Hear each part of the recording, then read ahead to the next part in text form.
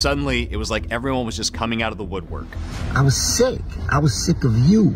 I was sick of everything that was going on around you. I was sick of having to cover up everything that you did.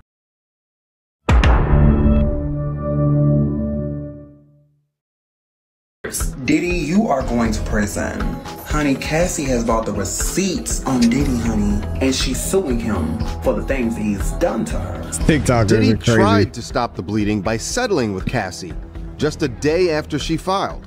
His lawyer said it was not an admission of wrongdoing, but the damage was done. Yeah, it's Diddy's not. most This is true. egregious But the video and fatal is error strategically was not settling with Cassie behind closed doors. I agree. If he settles with Cassie behind closed doors, there's a good chance that none of this controversy is happening. There's a good chance that other people wouldn't have their own lawsuits pile on. There's a good chance law enforcement wouldn't have had their radars activated by all the allegations of illegal activity. There's a chance that Diddy would just be living his normal billionaire life right now. What more do I have to do, man? Look at my hat, man. Look at my hat. Look how I show up on the Amalfi Coast, B. It looked like she put so much information out into the streets that embarrassed you that you didn't want any more of it to come out. And because of that, Diddy looks more guilty than he did had he just settled behind closed doors from the Yeah, and if you guys read the actual complaint, man, it reads like a movie script. It's crazy how they wrote everything, how they had the trigger warning at the beginning. It's like you're about to watch a movie. And it was very intentional the way that they did that because they wanted to paint this picture, and Diddy ended up playing in more ways than one. beginning. If she said that he did it, he did it. Did you read the things that he did to her? P. Diddy going to jail. You going to jail? Yeah, he going to jail. Going to jail. When the lawsuit happened, it started a domino effect, but also what was said in the lawsuit was really the part that took people by surprise because of the rape allegations, of the sex trafficking allegations, of the abuse that she went into detail about. It was very much like, oh, this is definitely the one that's going to shake the table and shake his foundation. Suddenly, it was like everyone was just coming out of the woodwork. I was sick. I was sick of you. I was sick of everything that was going on around you. Oh, he's talking about Roger. I was sick of having to cover up everything that you did. When Cassie found the strength to use her voice and speak her truth. Put him out just yet. Diddy kept 3 sex workers on a monthly retainer. Hold on a second. Hold on. What did this security guard say? Let me go back. Of the rape allegations, of the sex trafficking allegations, of the abuse that she went into detail about. It was very much like, oh, this is definitely the one that's going to shake the table and shake his foundation. Suddenly, it was like everyone was just coming out of the woodwork. I was sick. I was sick of you. I was sick of everything that was going on around you. I was sick of having to cover up everything that you did. Whoa!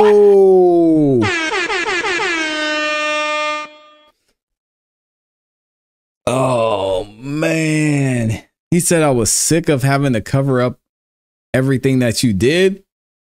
All right. I know we got a couple lawyers and attorneys in here. We got to talk about that. That cannot be good. Him saying that he covered up stuff that Diddy did. Why would you say that? That he did to her? P. Diddy going to jail. Come on, man. Yeah, he going to jail. When the lawsuit happened, it started a domino effect. Why would you say that? But also what was said in the lawsuit was really the part that took people by surprise because of the rape allegations. They need to take some of y'all's phones away. Javier LaFleur says he'll be okay. He'll be a witness in the case. I guarantee it. Yeah. So I don't know if maybe he's just trying to cover his bases like they were going with the whole powerless narrative that we talked about. To the streets that embarrassed you that you didn't want any more of it to come out. That's and because crazy, of man. that, Diddy looks more guilty than he did had he just settled behind closed doors from the beginning. If she said that he did it, he did it. Did you read the things that he did to her? P. Diddy going to jail. Yeah, he going to jail.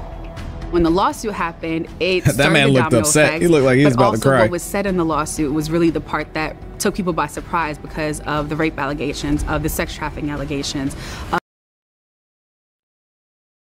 We might have to reload this page. Hold on, let me see if I can skip forward. I was sick of everything that was going on around you. I was sick of having to cover up everything that you did. When ClassE found the strength to use her voice and speak her truth, it gave other people the courage to do the same. And I think that's also just kind of how this reckoning came to be. If one person has a power and has the ability to be honest and tell their story, then it allows other people to do the same. In fact, at least 3 other women came forward and filed lawsuits. Joy Dickerson-Neal claimed Diddy drugged and sexually assaulted her 33 years ago and secretly recorded the encounter and then shared it with others. Liza Gardner claimed Diddy raped her and a friend in 1990. And another woman who refused to be named claimed Diddy and 2 other men gang raped her when she was just 17. Diddy is now facing another very serious lawsuit. And, you know, this all started with the ClassE lawsuit. And then there were 2 more accusers. An anonymous accuser, as a Jane Doe, filed it in federal court today. And her allegation goes back to 2003. It was bad for Diddy. 4 women and April's had come goes back within further than that. 3 weeks in November and December 2023.